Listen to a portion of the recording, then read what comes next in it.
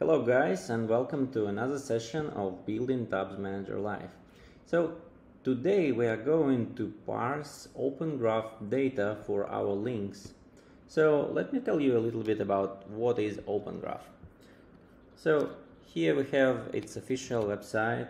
Basically it's all the metadata that you could see in the head of a website, an article, a YouTube video. It is serving a purpose of giving search engines and also some post previews, some information about like what is this information. Is it an article, a video, just some website, some preview page, title, description, etc. So let's say we open some YouTube videos, just a random one. Okay, this ChatGPT. Ever since Oh, sorry, so loud. So if we look at the elements section here, let me make it on the side. In the head section, we will see some meta tags. Let's see if YouTube uses Open Graph. So we scroll. We can actually search by OG colon. Let's try for OG title. No, they don't.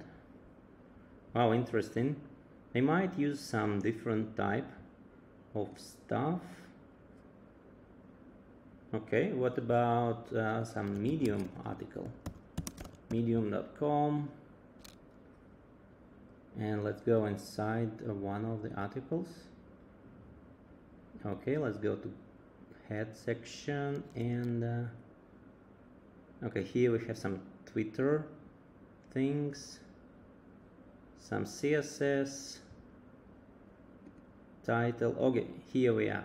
OG type, OG title, URL, etc. image. So basically this is an image of this article preview. Let's open it in a separate tab. Here we can see how it would look like if you share it on Facebook or Slack or Discord or somewhere else. So actually it's interesting what Google uses. Here I have an NPM module that parses the data and gives us back some JSON like this that we can read and save to our database. So let's check it out. I'll put myself here. We have links and we don't have anything else other than URL right now. But I think we'll add some database columns for title, maybe tags, description, image, etc. And here is the item from our roadmap. So let's go to our backend. So our source, lib, server, and wait, where is it? Here, roads. I changed some settings for VS Code to work better with SvelteKit. I'll post a link to the video somewhere there, there, that lets you configure your VS Code like that. So changes to VS Code were files go first rather than folder.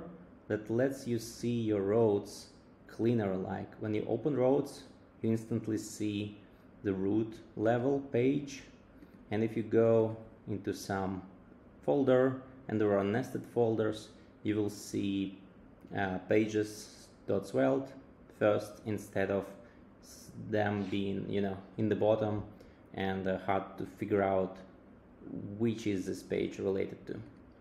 Then I increased the what is it called, indentation. So pages are nested, sorry, how to say, folders are nested, and sometimes it's hard to figure out if it's not very different in indentation. I may pronounce this word wrong, sorry about that. So in that video you can configure all of that and many more, And also, like on the tabs, you can see plus page svelte.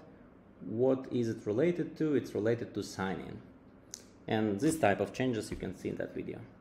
Okay, never mind. So let's go to the server side, and we have roads here as well, and link road. So once we add some link, we are saving this data to the database. First, before we do that, let's try to parse this OG data. So this is a placeholder for parsing OG data. And we need to install the package. It is written in TypeScript, but in their examples they use require, and I'm guessing if they have types in bundled, we'll see in a moment. So let's install it. Boom, like that. And let's try to use it. So we can import it right here. Import OJS, let's say, from here. Okay, no error so far. So far so good. And this is a function that takes some options. So let's see, do we have types? Yes, we have types. So there is options, open graph scraper options. Nice. Okay. So we take our URL, and that's all we actually need right now. But let's see if they give us a list of options. Yes, here they are. So URL is the only required, I believe. Yep. And the other options are HTML. Okay. Blacklist. Okay.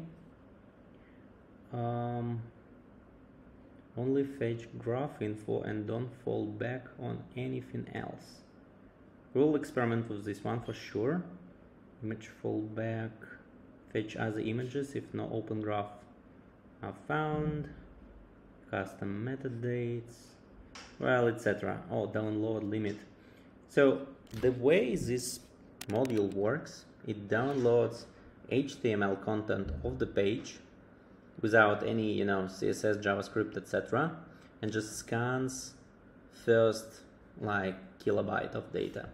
It searches for head section of HTML and try to fetch this OG stuff. Okay, and this peak size, I believe, is what it looks for by default. Okay. So let's try something. We have URL, that's more than enough. We await result, we save it to OG data, let's say. And for now, let's console log it. And we will see how different URL are parsed. So let's start our server.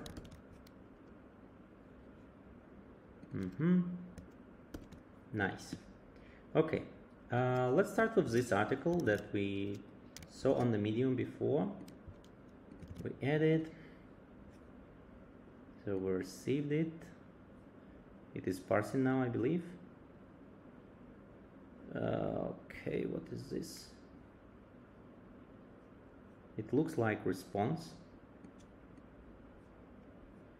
with a lot of data. So error false. Okay, result. I believe result is what we are looking for. Let's quickly check the docs. Check the return for success flag. Success. I believe success should be somewhere else as well, in addition to what we see already. Or might it be this success? I'm not sure. But yeah, this result seems to have all the data we need. So let's modify our code a little bit. So we only output OG data result. Oh, it's typed. Nice. Okay, let's save it. Server will be restarted. clean it, and let's try again just to see clearly the data from Medium. I see it works a little bit slow. It takes a second or two or three, I don't know.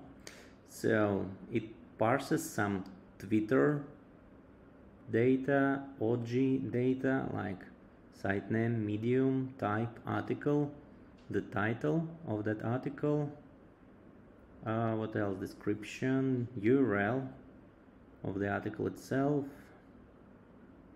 There should be somewhere an image. Yep, here it is. It doesn't know it's height and width, but it knows it's of type PNG. Okay, cool enough. Now let's try with some YouTube. I don't have any subscriptions, and from this channel I don't watch any videos, so let's learn how to build.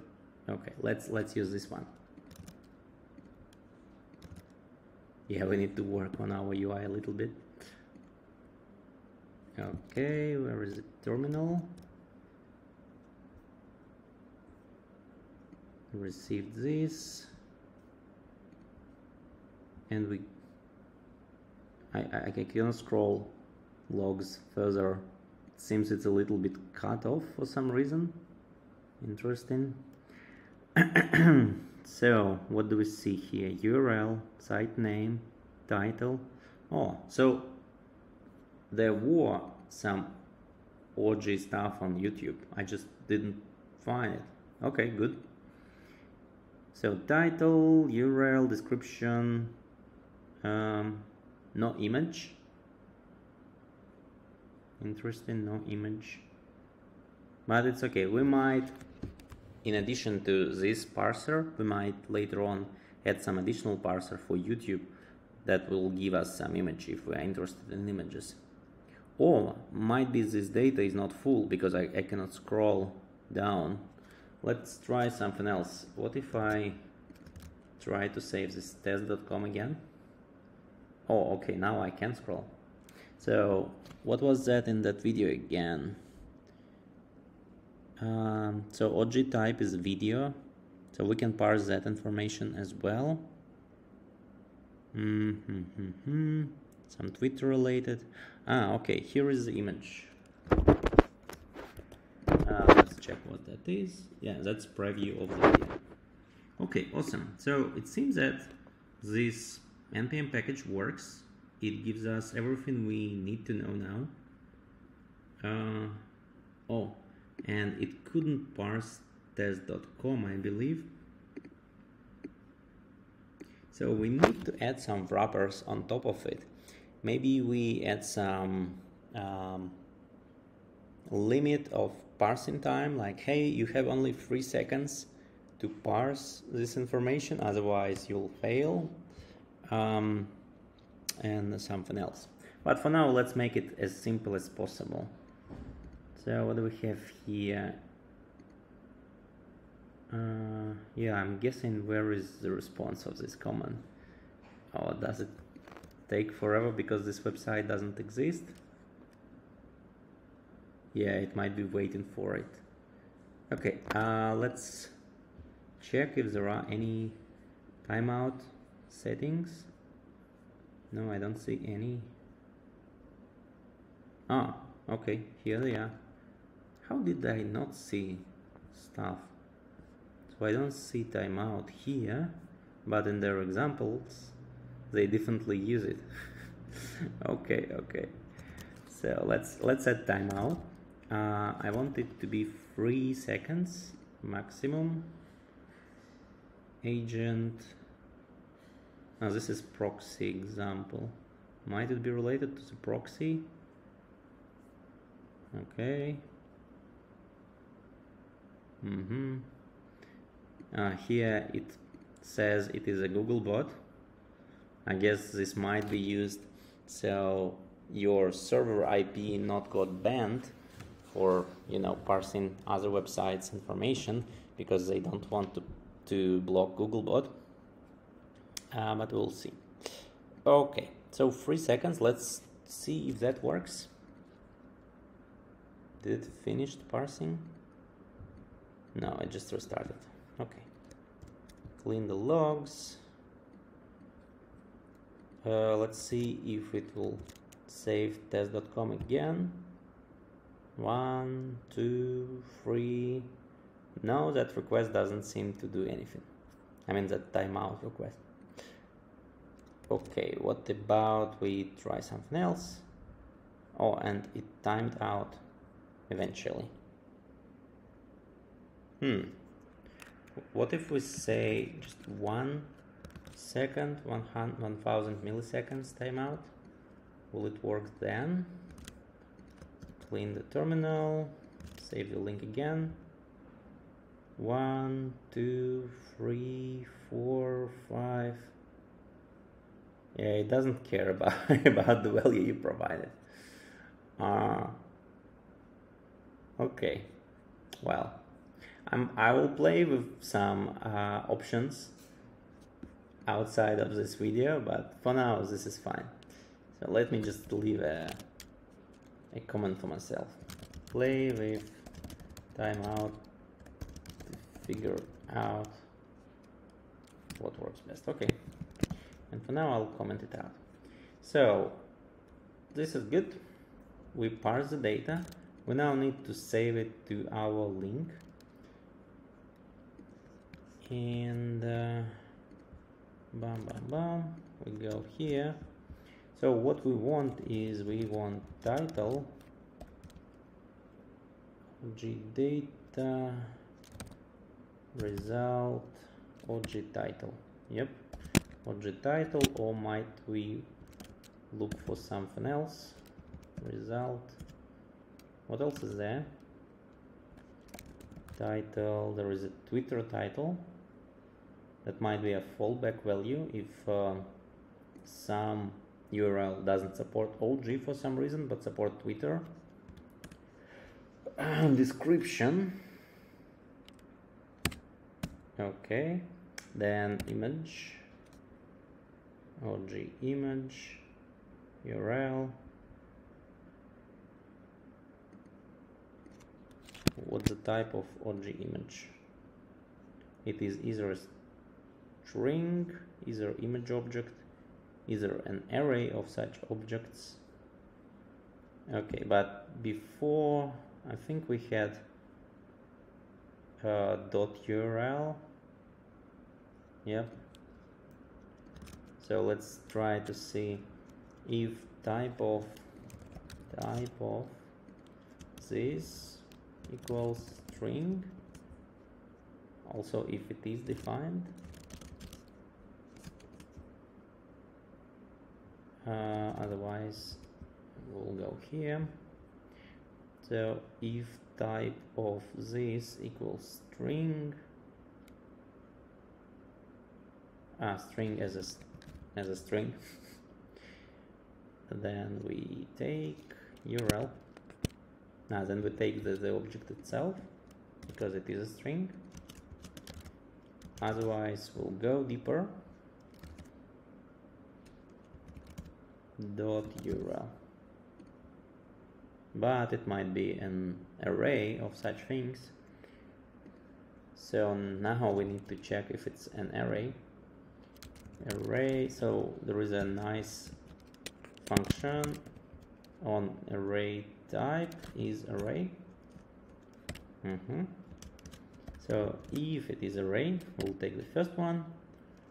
Otherwise, or also if it is an array and code becomes a mess, we'll refactor it in a second, and it has something like it's not a 0 value. Okay, let's say bigger than 0, so it's more visible. Then we use first one.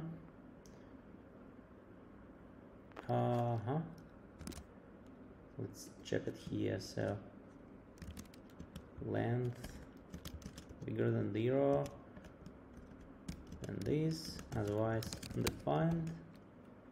Okay, then if it is not an array, it is an object.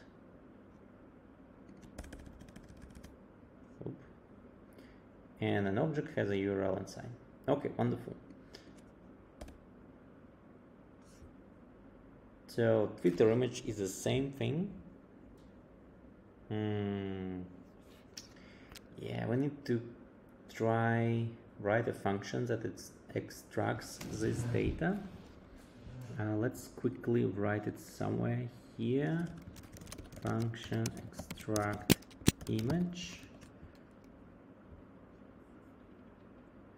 So we have the result, OG result of type OG, what was it again? OG object. Can we import it from here?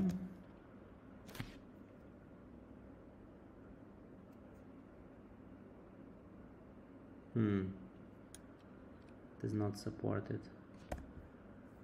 Well, this is tricky.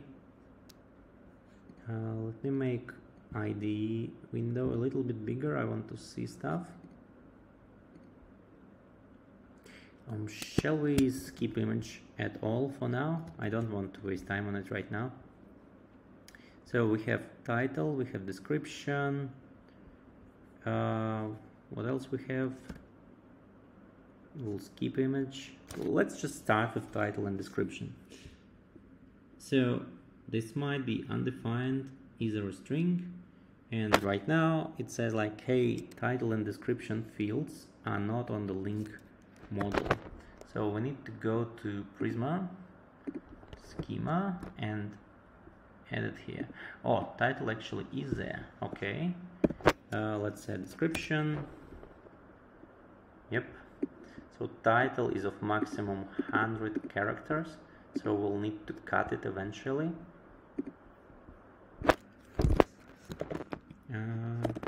Let's migrate our data. Oops, wrong one. Oh, hey, migrate. Name for migration, links, add field description. Okay, let's see. So I remember from previous sessions, VS Code doesn't always immediately get information from Prisma schema update. But now, is it that or is it something else? The expected come.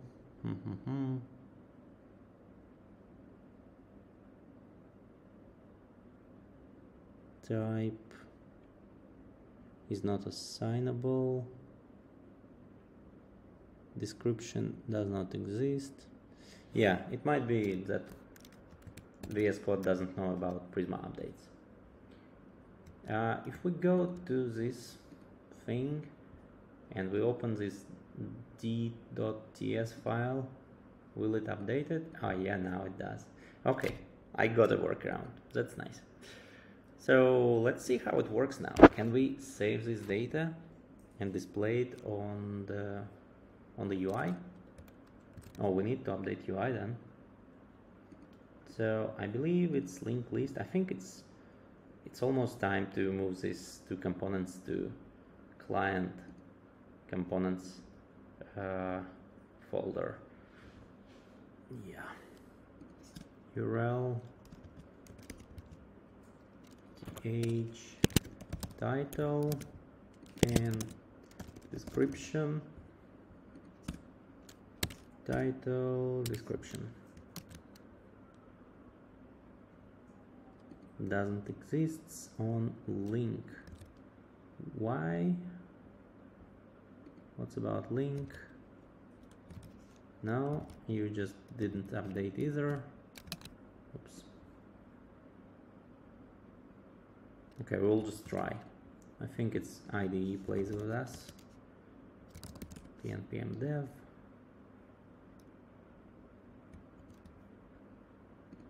Okay, we have URL. Wow, it's long. We have everything null for now. Okay, let's make it bigger.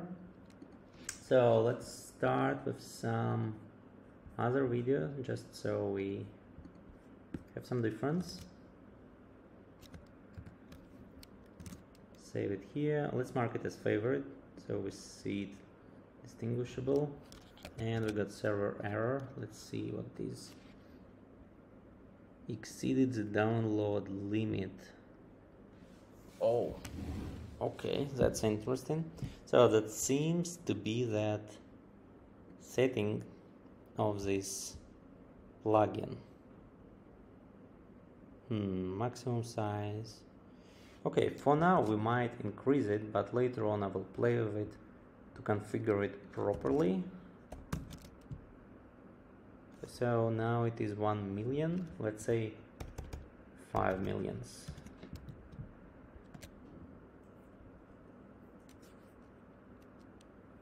Okay. Copy URL. Paste it here. Is favorite true? Okay, it is saved. We got title, we got description. Wonderful. Let's see logs to figure out if there is anything else we can easily pick up. So there is video. Image, date of the content. This is nice. We might use it somehow. Yeah, I think that's all for now. So I think in the next session we will improve our UI a bit, because right now you see it's bad.